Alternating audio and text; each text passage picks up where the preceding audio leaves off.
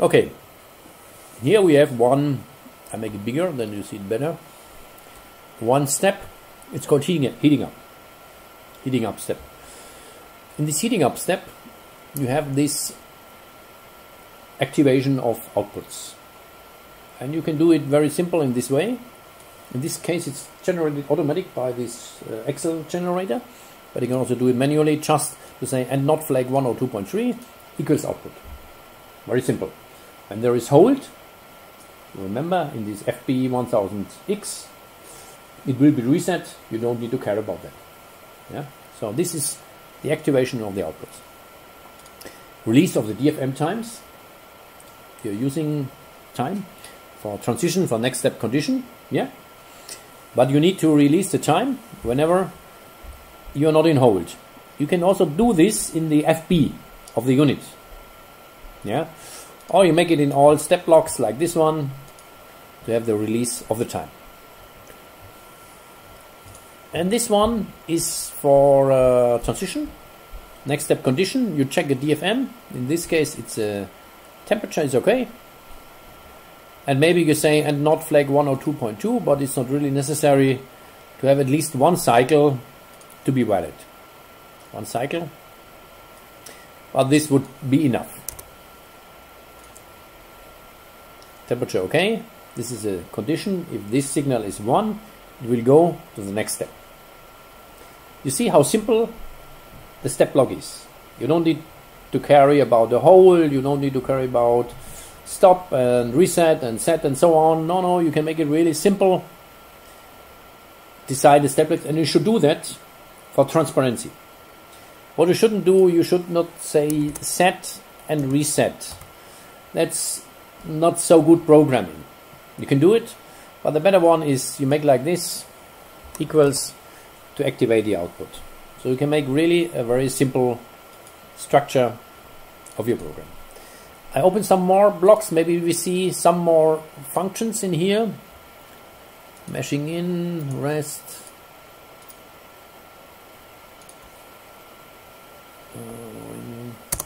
Let's go ahead. Open some blocks. Nothing special here. Let's close it. Here you see again the activation of the outputs in here.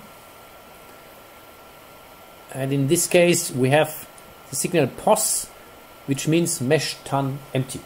Mesh ton empty. Yeah. In this case we are not calling, we are not checking DFM, but we are checking. Oh, close. We are checking a digital signal, which means mesh ton empty. This is a timer. There is a timer included. We have an input signal and the output signal, and they have normally the output signal have this under POS, and this should be used for all inputs. Why? Because in this case you can simulate it. You have a faceplate. I can show you in the picture. There is one. This is the empty signal. You have a faceplate, and you can make a simulation. So for the testing FAT, you can simulate the signal for testing.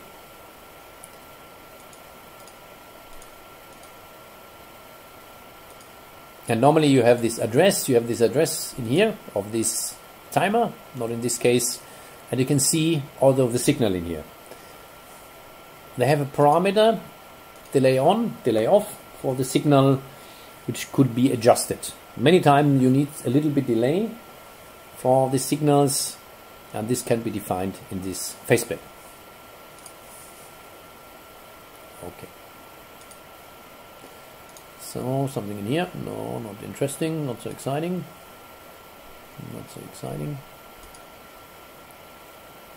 Also, there in here there is a DFM, and the digital is combined, and the signal empty and the DFM.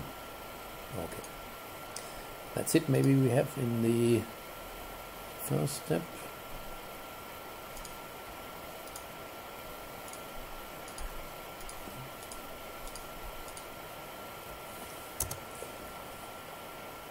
any message or something like that. Not in here. Not in here.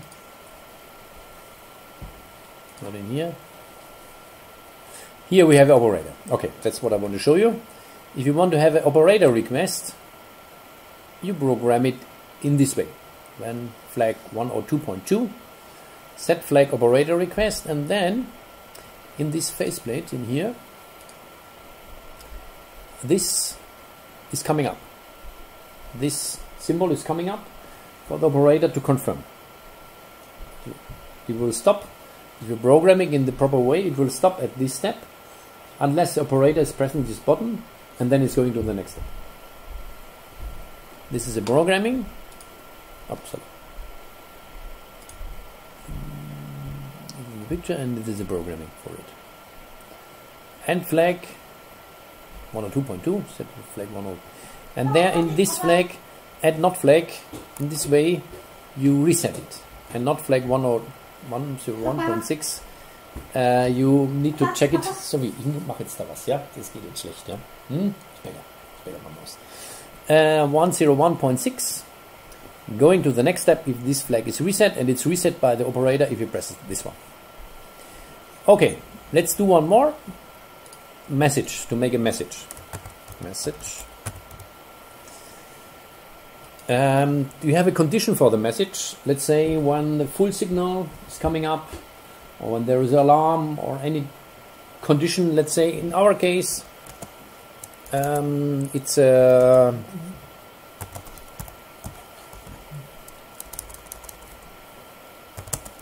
input. It's linked to an input. In this case, it's mesh tank full.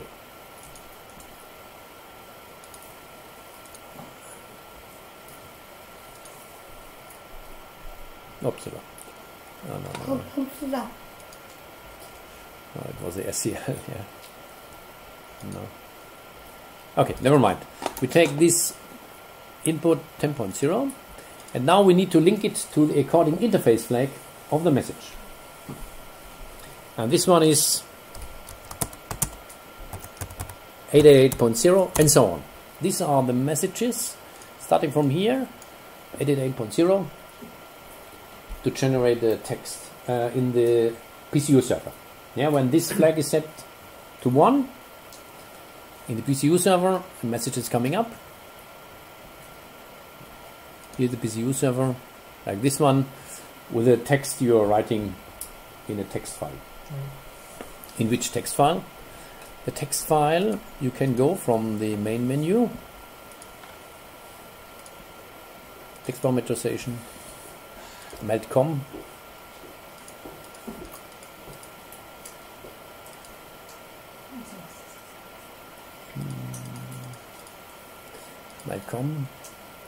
okay. Here is all the texts. You edit manually for the information for the operator. But it's not all.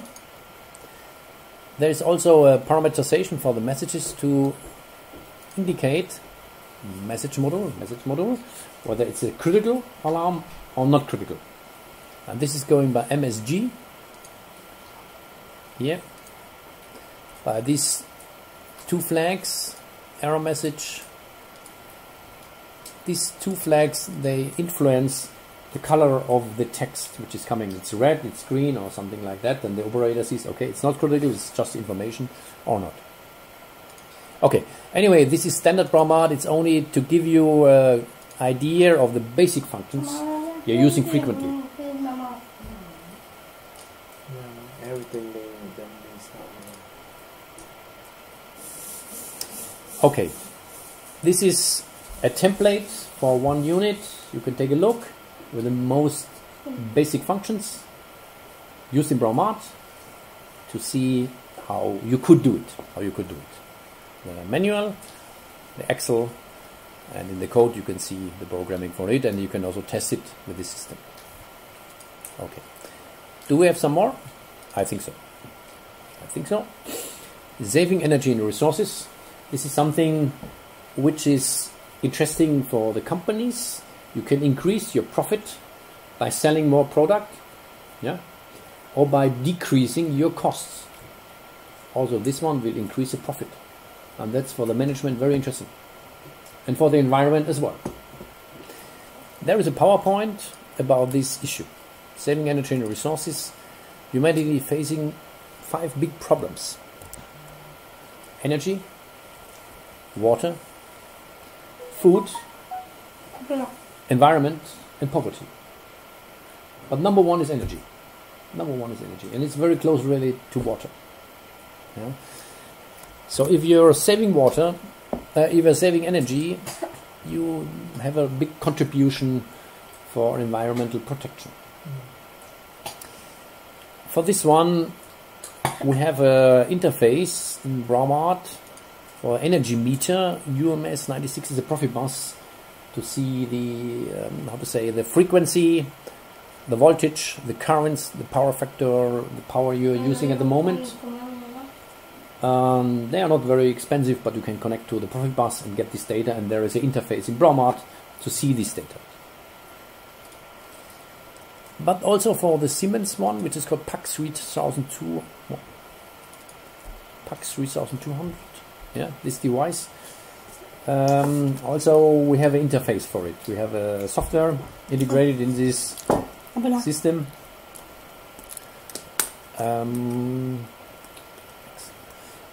To show the values. Load shedding. What is load shedding? Load shedding. Yeah, this is interesting. It's what is load shedding doing? Load shedding is doing is checking every 15 minutes about your consumption, and if your consumption is very high, you are charged a lot. You pay more if you're using more energy in a specific time. So in this case, it's good to switch off some motors. For example, for the CO2 production or the air condition. If you have a peak demand, they don't like it. They don't like it, the peak demand, and they charge you a lot. And this unit, integrated in Braumat, not integrated, but add-on, you can decide.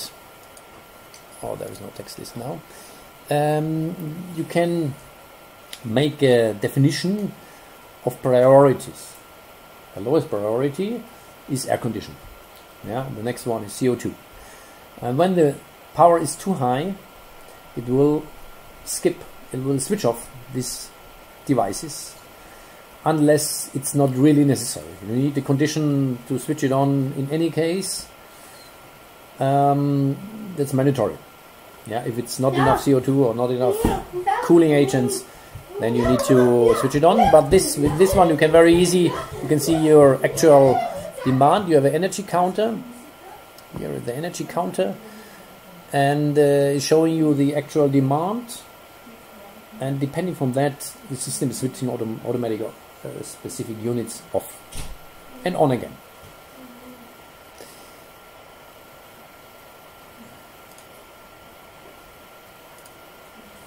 Universal module.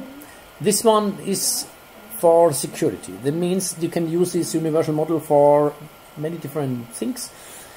Let's say you have a moving detector, or you have a LDR to see the light outside, and depending from this one, you switch on the advertisement on and off.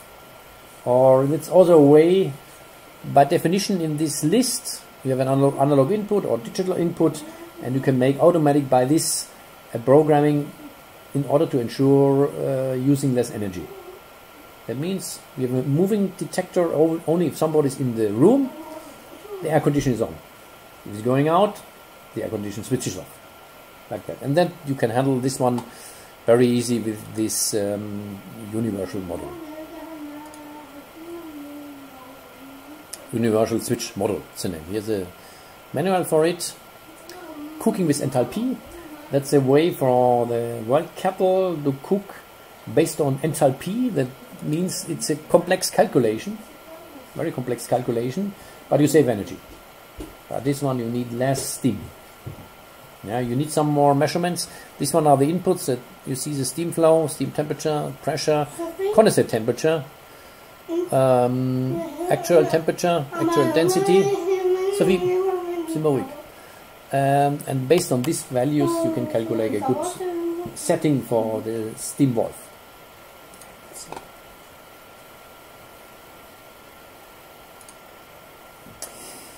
In version 7, that's a version you're using, it's possible by the recipe to define which output should be switched on. You need some more software. It's not that all is integrated already in the system, but it's not necessary anymore to do the programming in the PCU. You can also do it in the recipe by a bit field. And that's the interface, how it's looking in here. You see, supplied temperature control, blah blah blah. That means all the elements in these units can dynamically be defined in the recipe and switched on without doing any programming by a bit field. And also the transitions. It's not only the ICM, it's also the next step conditions you can manage in the recipe. Yeah, but you need to do some preparation. This is described in this document how to implement it. You need to copy some software in the PCU. But then you can do the most important things, let's say 80%, directly from the recipe. Also operator request, to generate the operator request and maybe alarm. That gives you more flexibility and more transparency. You see exactly in which step, which valves are switched on. And this also online, when you're running later the sequence, you see which valve is switched on and which not. It could be there is an error or something like that, and you can see online the status also of the transition. So this one is a very modern way of programming. That means no programming but parameterization. Why? Because it's more transparent, it's more flexible, and it's more cheap. You're faster.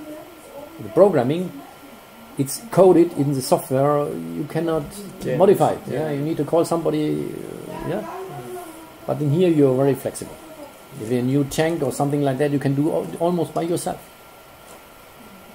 Now this bit field programming, it's very interesting. There are different ways how to handle it. One is based on the recipe, and the other one is based on the process image. Can also be by a process image.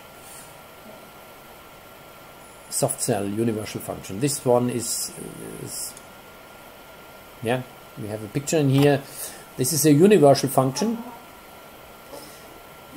and you can do a lot of different things with one function. Yeah, let's talk a little bit about the basic thinking. There's a short presentation in here. The soft cell function is based on the human stem cell. The nature is best. At least I'm convinced of it. The nature makes it best. And the nature makes one element, the cell, which is very universal and flexible. Yeah? And in the combination of these cells, they are making human and all the nature. So it's a very clever concept. And this idea of this software is to make one software cell, which is very flexible, yeah, communicating with the other ones, and then you say, okay, you do temperature control, you do flow control, you check an interlock, and you communicate with each other. Yeah, and what is integrated in this function? What is necessary to check input, analog input, and maybe digital input? Set point. You can say if the temperature is higher or lower or equal, yeah, and then you do action, then you have an output. But that's not enough. You also need a timer from 8 o'clock in the morning until 5 o'clock in the afternoon or something like that, and you need pulses. That means every minute for 3 seconds, every 3 minutes for 5 seconds, and you need a delay on and a delay off. Yeah, if there is action, a short delay on, but it should not switch off immediately, so you need the delay off as well, that the minimum it should run 1 minute. And based on this, let's say, template of nature, this soft cell had been designed to once again how it's looking. This is the function how it's looking. You have, this is one cell, and there you see what all you can set up in this cell, the time when it should be switched on, the trigger point. And with this one you can do maybe more than 70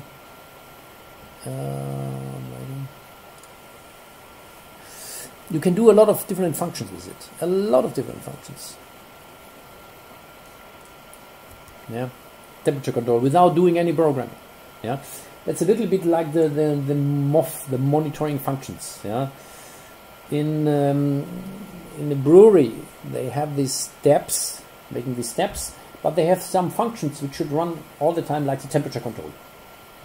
Like monitoring something, and this temperature control, and this is a soft cell. This is a function which is running independent all the time, checking the temperature. When the temperature is too high, open the window. When it's going down, close the window, for example. And this can be done by the soft cell. Okay, then we have some little bit more about the symbol code. Also in here you have the parameterization for the symbol code. Oh, it's not yet integrated. It's a device which is used sometimes in the breweries. The manual to manage motors. Star delta, going forward, going backward. The symbol code is by Profibus, and this is a tool to manage the symbol codes. And the other one is the G120. The G120, it's a variable speed drive of Siemens. Yeah, like the Danfoss. The Danfoss is more popular in the brewery, but Siemens has G120, and also we have an interface to communicate with this G120. Okay, I think we are more or less through these functions. There are maybe some tiny more. Yes, this one is color for transition. Normally when you get Braumat, it doesn't change the color in the status, but it's useful for the operator to have a change of the color. And in this case you need to change something in the ini file, in an ini file, to have this color, yeah, to see what is really the line which is not correct. You don't know why it's not going to the next step. And if it's all is black, you don't see why. But if you go to status ini, I can show you. Yes. Sys. Status. Ini. And there you search for negative. Negative. Background color for negative. That's not the right one. It changed status for negative. Change color for negative status. And you set this one to 1. Then you will have this color. Yeah, this color. It's very useful. You should do that to make it more easy for the operator. You have to think about, for you it's a small effort, but the operator is working every day for 10 years on the system. And every day he might be annoyed or not. Yeah? So it's good to make it comfortable for the operator. The S88 buttons. These 88 buttons I showed you already in this image in here. It's not coming in here, you see? It's not coming. And to have these buttons active, also you need to change something in I've written in here, change in sequence control, EOP admin. I show it to you in here. To have it active, and they are very useful to get in hold, to go step +1, to go the next step. These buttons are very useful. But for this one to have it, you need to go to write this line. General enabling of EOP activation buttons, EOP admin equals 255, and then you have these buttons, which are useful to handle the process in here, these buttons. For example, this one is step +1. Go to the next step, step +1.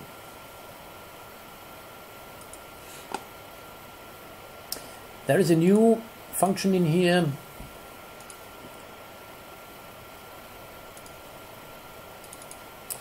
Mult extended and fixed value extended. What is fixed value extended? It's the fixed value normally is just a dB. Stupid. You can write something, you can read something. It's not active. But this is an active fixed value. You can convert or multiply the value. You can make mathematics with the value. You have an input. The input is in here.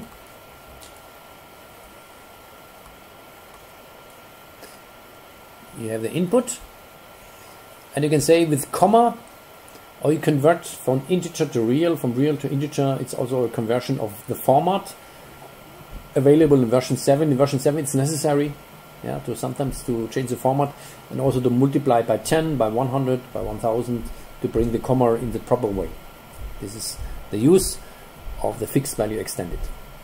You can have two inputs, data source 1 and data source 2, and you can do any mathematics with it. It's open source, and you can do, if you have a specific mathematic, you can link it to one value and the other one, and then you can make sinus or cosinus, anything by your own programming with this dB. You have this type, the 0, it's a normal fixed value. You can use it as a normal fixed value. If it's 1, it's integer to real. 2 is real to integer. 3 is some more other functions. So it's also a little bit a universal function for your specific programming. And the mult extended something, it's not enough mult. This one is extension of the existing mult, that you have more, but also you can change the comma. You have an integer output, a real output, you have different inputs and different outputs. So it's much more flexible, and you can also make some calculation in this mult extended to adapt to the proper way you need after that. Okay, I think this is more or less the most important functions which are available at the moment. It will be extended anytime. I can make support. If you have questions on it, you can contact me to give you feedback and to make it better, and take a look anytime that new are coming.